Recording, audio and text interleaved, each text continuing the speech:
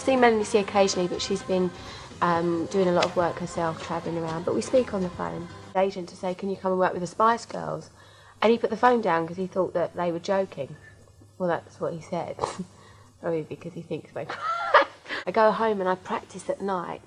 In front of David I say, okay, you know, and I'm dancing around, and he just laughs at me. He says, don't worry, it'll all be fine. But yesterday he was watching the rehearsal, and when I got home he went, do you know what? He said, you all look really cool doing that. So I thought, oh, that's quite good, isn't it? It's probably just saying it to make me feel better, but it worked. Because we've got a few from our new album. And then we'd also run over the songs that we did on tour. Because we haven't actually sung those songs live for about a year now. Over a year, actually, since we got back from tour. Girl power is definitely alive. We don't go on and on and on about it as much now, but that's because we really did home it in right at the start.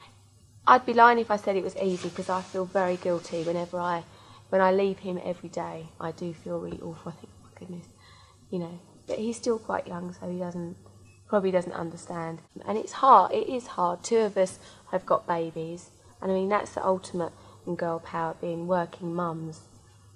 So definitely. But now it's woman power, I think.